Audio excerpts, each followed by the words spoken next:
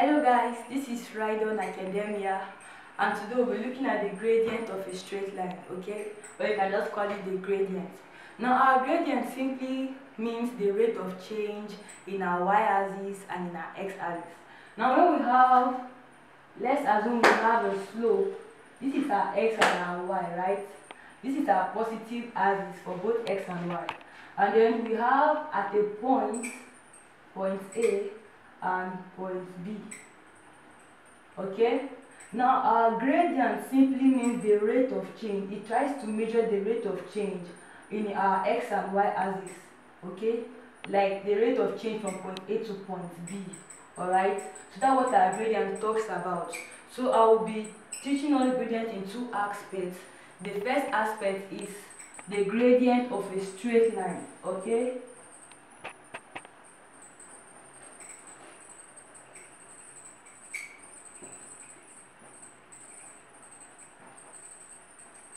The gradient of a straight line function. And the second aspect is the gradient of two given points.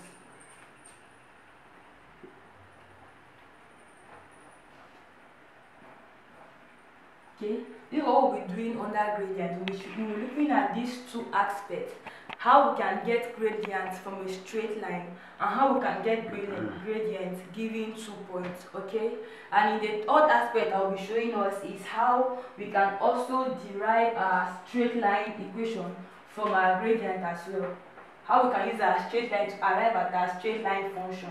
Okay, now let me quickly move to the first aspect. Like I said, gradient measures rate of change. So when we are given a straight line function, let me quickly define that. A straight line function has to do with an equation x and y where the highest power of x is 1. The highest power of x is 1. Something like this, we can have 5y plus 3x is equal to 15. This is a straight line function. The highest power of x and y is 1. Okay, now how do we determine the gradient of a straight line function? Now the gradient of a straight line function is simply the coefficient of our x when our y is subject of the formula. Please, the coefficient of your x when y has been made subject of the formula. Now from this equation, how do we make y subject of the formula? We try to make y stand alone. So we divide all through by the coefficient of y, which is 5, okay? So we're dividing all through by 5, divide by 5, divide by 5.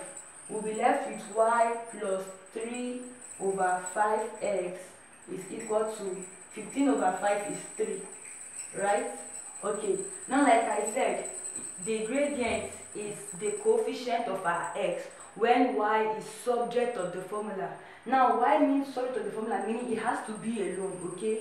That means we have to take x to the other side for y to stand alone. And for us to take x, since this is a plus and this is an equal to, this sign coming over becomes a minus sign.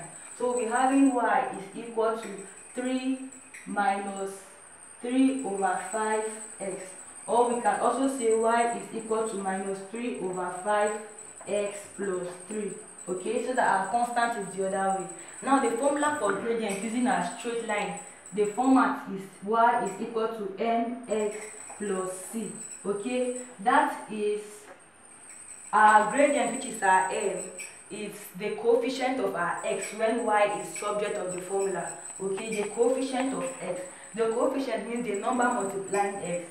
From what you can see here, the number multiplying x is minus 3 over 5. Therefore, our m is equal to minus 3 over 5.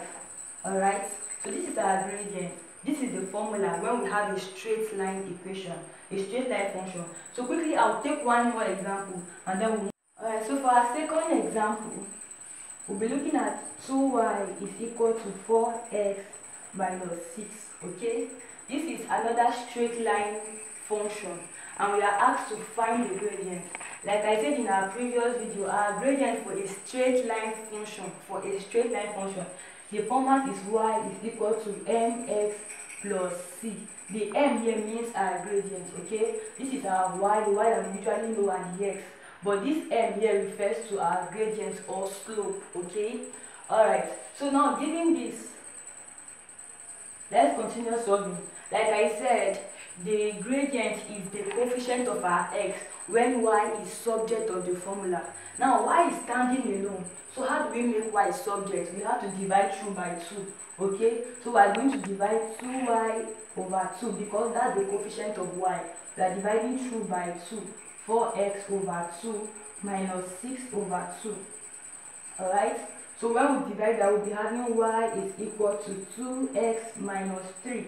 Like I said, this is our format, the coefficient of our x when y is subject of the formula. Now here our y is subject of the formula, so our gradient is simply what? 2. Are we together? So this is how we determine gradient when given a straight line function. Now the next work we are going to be doing is how to determine our gradient when we are given 2 points. When we are given 2 points, how can we determine our gradient? Okay. Alright, so we are looking at our second part now, which is how we can determine our gradient given 2 points. Like I said, in this video, we'll only be looking at 2 aspects of gradient. Okay. Subsequently, we'll post a video on how to determine our gradient when given a point and a parallel line, and as well as when given a point and a perpendicular line. Okay. So now, when given 2 points, assume we have a graph of this nature, okay, and this is our y-axis, this is our x-axis, alright, and for point A, we have that y is 5 and our x is 1, alright. So assume that this is our point A, alright, and then we have for point B that our y is 4 and our x is 2. And this is what we have. This is our point B. And this is our slope. Alright? Let's assume this is our slope given. And we are asked to determine the gradient of the graph. Alright? We are asked to determine the gradient or the slope of this graph. Now, like I said, gradient has to do with the rate of change in our longitude and latitude. That is in our y and x axis. Okay? Y and x, not x and y. So in this format, like when I said in our straight line function, our gradient is equal to y is equal to mx plus c. That's the format, while our gradient is m, okay? Now in this format, when we are giving 2 points, our gradient formula is m is equal to y2 minus y1 over x2 minus x1. Your y2 is your y factor for your b. Your y1 is your y factor for your a. Your x2 is your x factor for b, and your x1 is x factor for a. So we can quickly copy this out. I'll be writing it here. For a, we have that our y, okay, x will come first. Our x is 1 and our y is 5, okay? This is for our point A. And for our point B, we have that here our x is 2 and our y is 4, alright? This is how it looks like when we are presenting it. In many questions, this is how it is being presented, and then you are asked to find the gradient.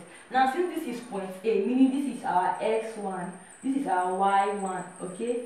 And this is our x2 and our y2. So when I give this format, it's just very easy, meaning we are substituting, and our y2 from here very clearly is 4.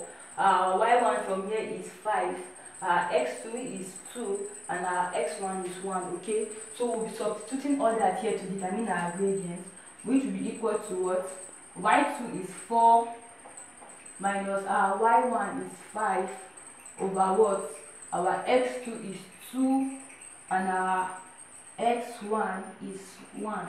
Alright, so this is our gradient function. We are going to solve that. We'll be having that our m is equal to 4 minus 5 is minus 1 over 2 minus 1 is 1. So our gradient is minus 1. Are we together? This is how we solve gradient when we are given 2 points. Now I'll take another example on, and that I'll no longer be giving us a graph. I'll just use this format, okay? And then we'll see how we can determine our gradient from there. Alright, so for our second example, we'll be taking a point, taking the point directly. Now we're given that our A was 3, 5, and point B we're given 6 and minus 6. Okay, now we're given these 2 points and we are asked to determine the gradient of this given point. Like I said, our gradient when we are giving point is m is equal to y2 minus y1 over x2 minus x1. Okay, so quickly let's determine our x1, x2 and y1, y2 quickly.